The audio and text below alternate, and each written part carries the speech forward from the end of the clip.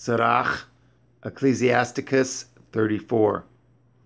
The hopes of a man void of understanding are vain and false, and dreams lift up fools. Whoso regards dreams is like him that catches at a shadow and follows after the wind. The vision of dreams is the resemblance of one thing to another, even as the likeness of a face to a face. Of an unclean thing what can be cleansed? And from that thing which is false what truth can come? Divinations and soothsayings and dreams are vain, and the heart fancies as a woman's heart in travail. If they be not sent from El Elyon in your visitation, set not your heart upon them. For dreams have deceived many, and they have failed that put their trust in them. The Torah shall be found perfect, without lies, and wisdom is perfection to a faithful mouth. A man that has traveled, knows many things, and he that has much experience will declare wisdom. He that has no experience knows little, but he that has traveled is full of prudence. When I traveled, I saw many things, and I understand more than I can express. I was oft times in danger of death, yet I was delivered because of these things. The ruach of those that fear Yahuwah shall live, for their hope is in him that saves them. Whoso fears Yahuwah shall not fear nor be afraid, for he is his hope.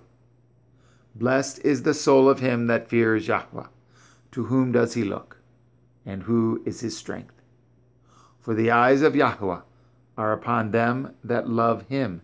He is their mighty protection and strong stay, a defense from heat, and a cover from the sun at noon, a preservation from stumbling, and a help from falling. He raises up the soul and lightens the eyes. He gives health, life, and blessing. He that sacrifices of a thing wrongfully gotten, his offering is ridiculous, and the gifts of unjust men are not accepted. El Elyon is not pleased with the offerings of the wicked, neither is he pacified for sin by the multitude of sacrifices. Whoso brings an offering of the goods of the poor does as one that kills the son before his father's eyes. The bread of the needy is their life. He that defrauds him thereof is a man of blood. He that takes away his neighbor's living slays him, and he that defrauds the laborer of his hire is a bloodshedder. When one builds and another pulls down, what profit have they then but labor? When one prays and another curses, whose voice will Yahweh hear? He that washes himself after the touching of a dead body, if he touch it again, what avails his washing? So is it with a man that fasts for his sins and goes again and does the same. Who will hear his prayer? Or what does his humbling profit him?